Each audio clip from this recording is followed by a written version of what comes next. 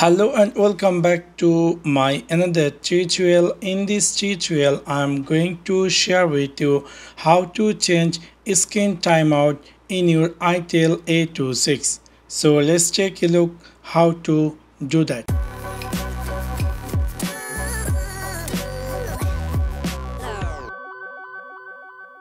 You might be recently buy this Itel A26 and you're wondering how to change screen timeout. We know that if I keeping my phone for a while, it's very fastly screen going to be timeout, which is really very annoying. You might be decide to change the screen timeout.